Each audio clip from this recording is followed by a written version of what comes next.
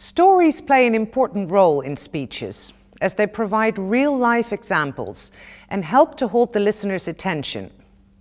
Obama often concludes his speeches with a story that encapsulates his entire message. Consider the following example. Now, tomorrow I'll travel to Las Vegas and meet with some of these students, including a young woman named Astrid Silva. Astrid was brought to America when she was 4 years old. Her only possessions were a cross, her doll, and the frilly dress she had on.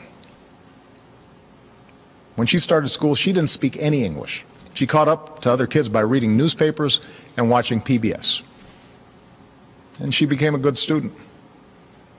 Her father worked in landscaping. Her mom cleaned other people's homes.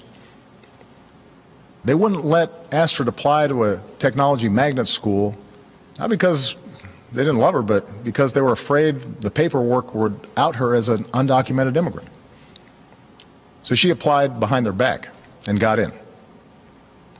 Still, she mostly lived in the shadows until her grandmother, who visited every year from Mexico, passed away. And she couldn't travel to the funeral without risk of being found out and deported. It was around that time she decided to begin advocating for herself and others like her.